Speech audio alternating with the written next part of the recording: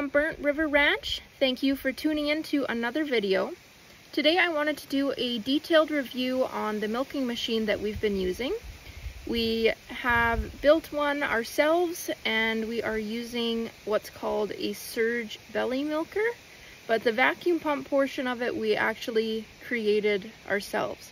So I'm going to give you guys a detailed video on just exactly how we built that and why, and just how to hook it up to the cow and all that.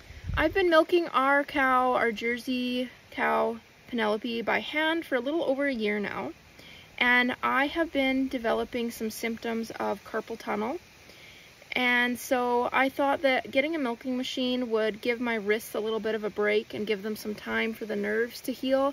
And also thought it might be easier if we do ever get a farm sitter out to come and milk our cow. Maybe it will be easier for them to milk by machine rather than by hand. Let's get into what we all have going on. So this is what is called a surge belly milker or a surge bucket milker, and this is what we use on our cow. So the reason we decided to go with this style of milker is because it's very easy to clean, especially if you're only milking one cow. Cleaning a claw style milk machine can be very time consuming. It usually takes longer to actually clean the machine than it does to milk by hand. So a lot of people that have just one cow will milk by hand, and sometimes we do still do that. I would say probably about 50 to 60% of the time we are still milking by hand, just because sometimes it's quicker, especially if my husband and I are both doing it together. But like I was saying, sometimes I do have symptoms of carpal tunnel and my husband's not always home. So if I'm able to, then I do use the machine on Penelope. So basically, the whole idea of the surge bucket milker is it has this handle portion and there's a bar and a strap that goes over the back of the cow. And the milker actually sits on this bar underneath the cow's belly. That's why it's called a belly milker. And that way, if she does move around, the bucket always stays with her. It doesn't get pushed off. It's always staying with her. These inflations and the hoses are never getting stretched to the point where they fall off the teats. So that's nice. So these parts here are the inflations inside here. These cups are where the inflations sit inside. This is the vacuum line, and this is the milk line. And the lid sits on here. There's a little rubber gasket inside. This is the pulsator part. So this is the part that when you're suctioning onto the cow, you don't want just constant pressure. You want it to pulsate as if you were hand milking or to simulate how a calf would nurse. To have constant pressure on a cow's teats can be damaging towards them, so you definitely want to have a pulsator. But this is a C-style pulsator. The Surge company had another one called an S-style pulsator, and I believe that's an older version. And this is the original pulsator that has been refurbished. You can get refurbished kits if you can find a pulsator. You can buy a kit to fix them up if you're willing to put in the time and effort to do that. When we bought our milk machine, this whole unit was already set up, already refurbished by someone locally. So it was basically already ready for us. And you can get different sizes of inflations as well. These are wide bore inflations. Our cow has really wide teats. They're nice long teats for hand milking, but they are really wide. So she needs wide bore. If you have a different cow, you might need a different size of inflation, so keep that in mind. This portion here is where you attach your vacuum hose line to, and the other end of the hose will go to either your vacuum pump or your balance tank, whatever you have it set up as. That's kind of the gist of it. I'm going to show you now what we have set up for our vacuum pump system. So this is kind of what we have set up for our vacuum pump system. We put it all in a nice convenient portable cart so that we can haul it around to different parts of the farm and put it away in the shed when we're not using it so that it's never sitting out in the elements. I will say I have not used this setup yet in the winter time. Where we live in Canada, it gets quite cold here, minus 40, minus 50 sometimes in the winter time, so I do not have experience with how it would work in that cold of temperatures yet. I would imagine if we were going to use it in that colder temperatures that we would keep it stored in a building and probably have heat to it, either in the form of like a heat lamp or something like that, just to keep it warm before we start it, or we might just bring the whole vacuum unit inside.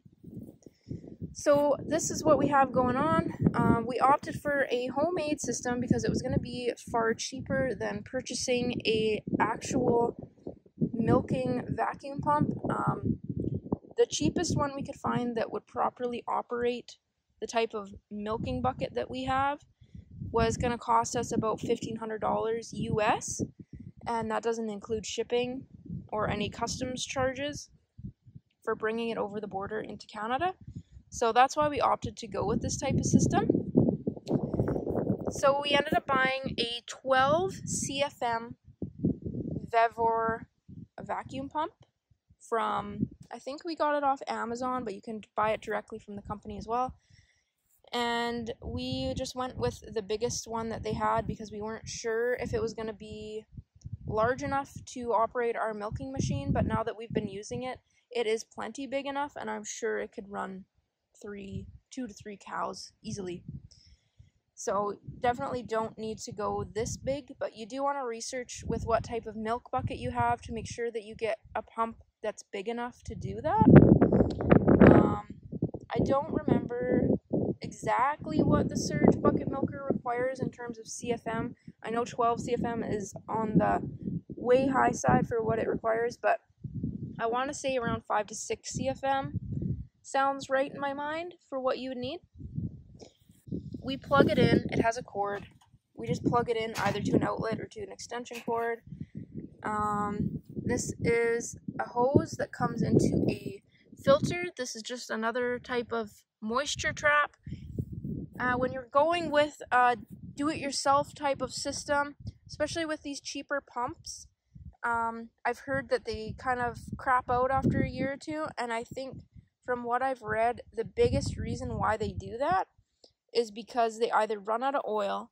You have to make sure that they are filled up with oil here. I don't know if you can see that. There's a little level there. And another big reason why they do not last is because they get moisture inside them, and you cannot get moisture inside of these pumps. They're not designed for that. So we made sure that when we were designing this that we did not get any moisture inside the pump. There is the odd time, it's not supposed to happen, but there is the odd time where you will suck milk into the pulsator and it'll come into your vacuum line. And so you don't want that going into your pump, obviously. Okay, so then this part here, this long tube here, I think it's called the ABS pipe. I might be wrong. Yeah, ABS pipe, that's right. Okay, so this acts like your balance tank. So what that does is it allows the vacuum pump to build up pressure inside of this tank before going to your cow. So as you're putting inflations on and taking inflations off, and as the cow's getting milk sucked out of her, and you're fooling around with the vacuum going up and down, basically this just keeps it at a constant level. So this is important for that reason, also important for making sure that no moisture will go into the pump. So we put a gauge on there so that you can always tell what your vacuum pressure is at. So we like to run ours at about the -10, somewhere in between the -10 and -15. And this right here is kind of how I adjust my vacuum pressure once I have the machine on. This is a filter and also helps with moisture. If I haven't reiterated it enough times, not getting moisture into the pump is important. So that is why we have that on there. So that's how that works. And then this, I'm just going to move this out of the way. This is the surcingle strap that attaches to the cow's belly. Okay, so this here is your vacuum hose that you're going to hook to your milk bucket. And we made ours kind of ridiculously long because we weren't really sure how our cow was going to react to having the milk machine on. She's a 7-year-old Jersey, and she's never been machine milked before, so we were a little bit concerned that she was going to freak out, but she's actually been really good about it and really tolerant. But you know, having a longer hose is probably better than having too short a one. So that's why we did that. You don't have to have that long, obviously. Okay, I'm gonna go get our cow now and get her tied up and ready to milk, and I'll show you guys putting the machine on.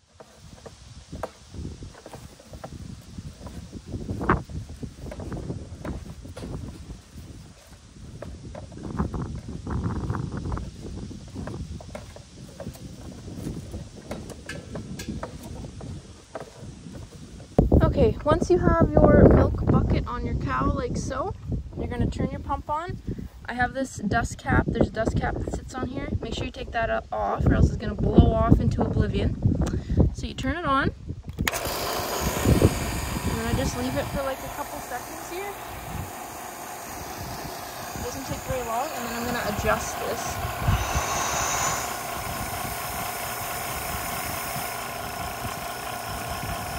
I want it kind of like just over the tennis, and when it starts kind of staying where I want it to.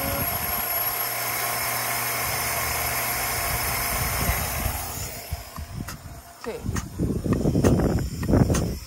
So I've already stripped out, so you're going to want to strip out the first few bits of milk here.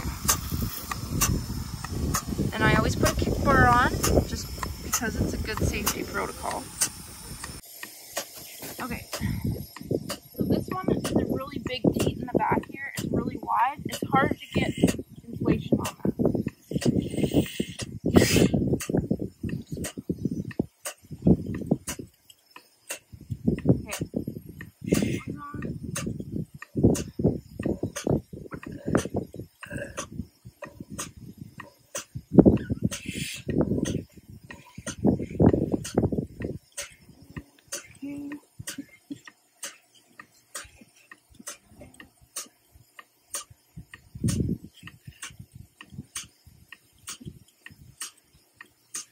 You have to wiggle it a little bit.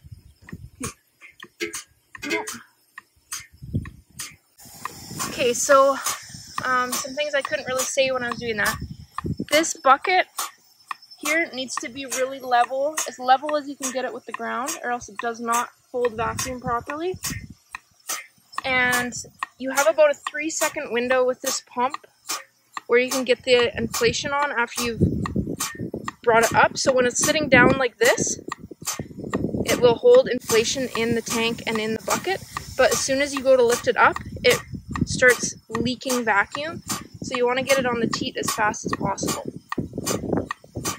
So this part here, this screw, is called a set screw. That's what you can use to adjust your pulsation.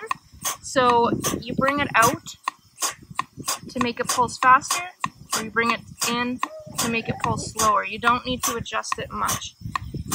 One thing I've noticed with this vacuum pump setup that we have is if you do not have your vacuum set up properly, if you have a leak anywhere, it will pulse so fast that it will be extremely uncomfortable for the cow, and it doesn't matter how much you adjust the set screw, you can't change it until you figure out where it's leaking air from. So you need to make sure that you're paying attention to that, because you definitely don't want it to be pulsing super fast when it's on your cow, because it's very uncomfortable for her and it will make her very sour to having the machine on her. So you want to make sure that you're paying attention to that. If it's doing that, there's been the odd time where I cannot figure out why, I will just take the machine off and I'll just hand milk her in that scenario. That's happened a couple times. There's also inside this pulsator, there's a little check valve that goes in a hole there. You need to make sure that check valve is in there or else it will not work properly. The first couple times we used the machine, we forgot to put that in there and it definitely did not work properly. So yeah, it takes a few minutes to get her milked out. And what we do here is we're just making sure that you're feeling for when her udder is starting to get empty. You can also quickly push on these milk lines and feel if the milk is running through them or not. When it starts to get really empty, it'll start sucking air, and then you want to make sure you take the inflation off. Otherwise, you're going to start losing vacuum and making the cow very uncomfortable. You can hear it sucking air. So what I do, that was kind of hard to see, but what I do is I pinch this line and then I pull it off the teat. This one back teat that she has is a really high producer in that quarter, so it always takes a lot longer to milk out. She also has some tissue buildup in there from I'm not sure what, but she's always had that in there ever since we got her. She had some kind of injury to that teat, but it still milks out and that quarter still produces a lot. Sometimes when we're hand milking her or when we're machine milking her, you just have to like massage that milk out of that quarter to get it to milk out all the way. When you're milking the cow with a machine, don't just expect to set it and forget it type deal. You need to pay attention to your cow and how to milk her out properly. Every cow is going to be a little bit different.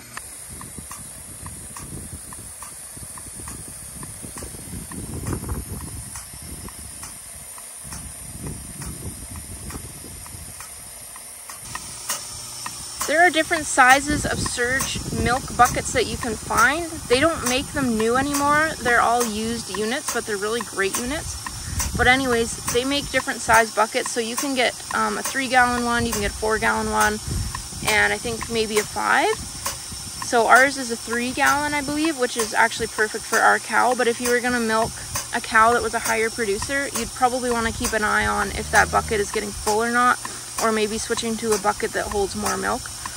Because if it does get full, it's going to start sucking that milk into the vacuum line, which you don't want. One thing I've read is it's a little bit different when you're machine milking versus hand milking, is you don't want to take the machine off and then hand strip her after, because it can teach your cow not to fully let down her milk. So if you notice that you're starting to lose pressure and you're starting to not get good suction on that inflation on one of your quarters because it's starting to get empty, don't try to keep it on there and try to get every last drop of milk out, because it doesn't really work very well.